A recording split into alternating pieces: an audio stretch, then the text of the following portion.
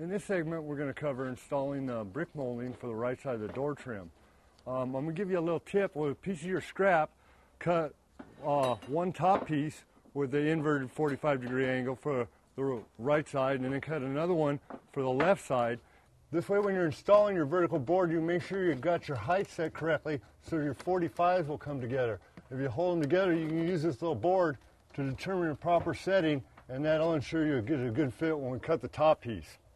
Now, once we've got it located, I'll put a couple clamps on there to hold it in place, and then we'll nail it in with a pneumatic nail gun. Okay, I've got it clamped, and what we want to do is nail it in, and we want to stay to the outside because we've got that mounting flange that comes out in 1 1/8 of an inch. And I don't know if you can see the gap. There's a crown in this board, which means it's bowed, and there's a space in here. So what we'll do is start nailing at one end and make sure we hold it tight to the door all the way down so we get a good tight fit.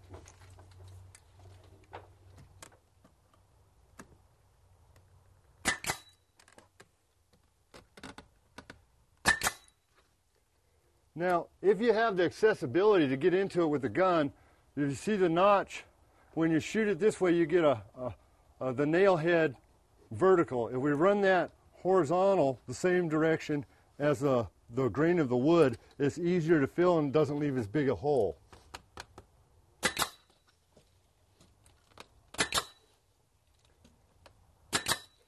But that doesn't always allow you to do so by different angles and situations you're in.